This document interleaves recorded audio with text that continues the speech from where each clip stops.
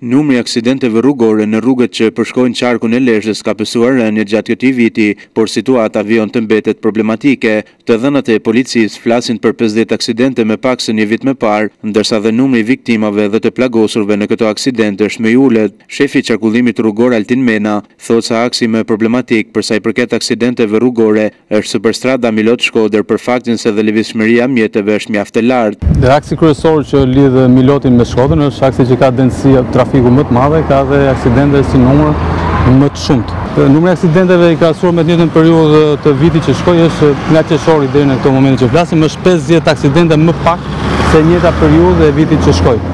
Gjithashtu nga këto aksidente ne kemi ulur numrin e të vrarëve në 8 apo kemi shpëtuar 80 njerëzish më shumë. Janë 17 plagosur rënd më pak se njëjta periudhë dhe 69 shtetas të plagosur Ulet më pak në aksidente automobilistike se njëjta periudhë e vitit që shkoi. Policia rrugore ka shtuar prezencën e saj në rrugët e Qarkut të Lezhës, ndërsa dhe masat ndëshkimore kanë qenë mjaft të ashpra ndaj drejtuesve të mjeteve që shkelin rregullat e qarkullimit rrugor.